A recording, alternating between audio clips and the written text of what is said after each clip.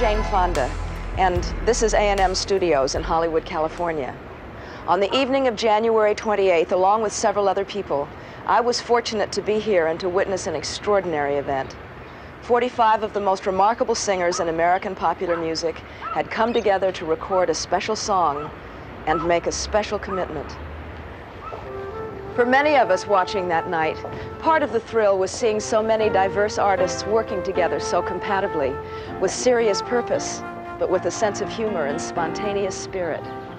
After all, how often have any of us had a chance to see genuine legends like Ray Charles, Bob Dylan, Michael Jackson, Lionel Richie, Diana Ross, Tina Turner, Bruce Springsteen, Willie Nelson, oh, and so many more, all in the same room, sharing harmonies, telling jokes, and even shedding tears. Frankly, it was a bit like a dream. The vision of an artist community coming together, declaring that an urgent common concern was more important to them than musical differences or individual renown. It was a dream too good not to share. A few days before the actual historic session, another musical meeting took place. This time at Lion's Share Studios with Quincy Jones, Michael Jackson, Lionel Richie, and Stevie Wonder all present.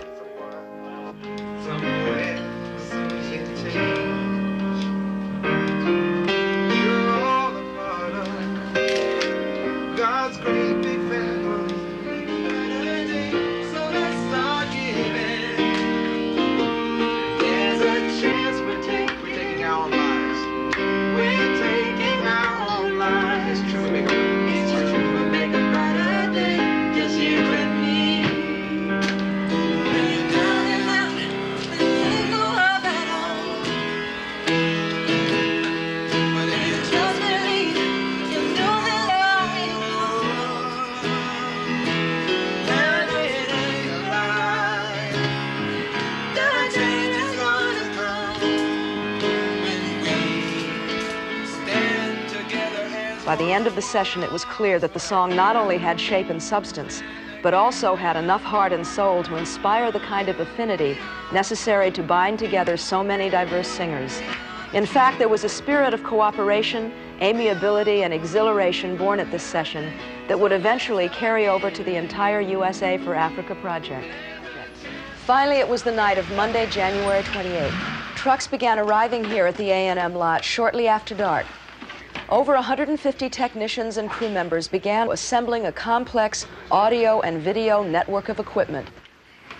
By 8:30, A&M Studios had been transformed into the temporary capital of American popular music.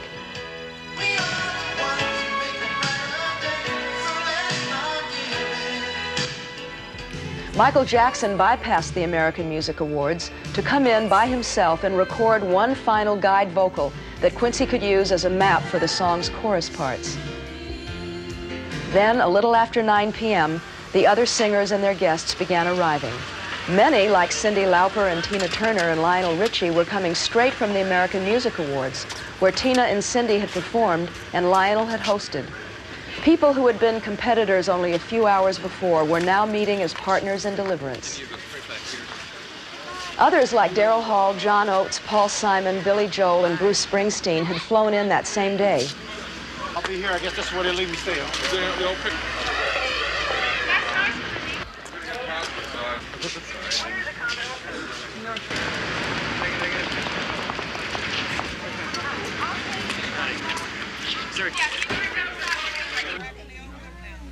When I saw those faces come in the studio that night after the American Music Awards, and they just were checking in one by one, Ray Charles, and just on and on. And I started to feel that everybody was on the case, and they weren't involved in the egos, and that's one of the key words we had that night was check your ego at the door. This is such powerful magic.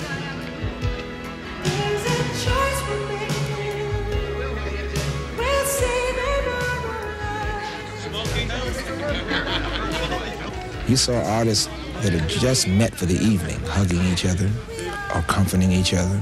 I will tell you, though, no one was intimidated. To walk into their midst and to feel an instant sense of camaraderie, an instant sense of belonging, an instant sense of oneness is a very, very unusual experience. Hold it, everybody, please. We're going to start out to Number one, I'd like to just let everybody know that the names down here are for solos.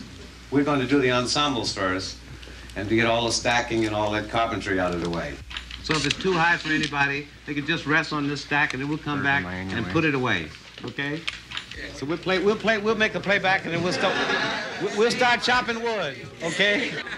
Now here it hums. We are the world. We are the children. We are the ones who make a brighter day. So let's start giving. There's a choice we're making. We're saving our own lives. It's true, we'll make a brighter day. Just you and me. Okay, let's put it on the tape. We are the world.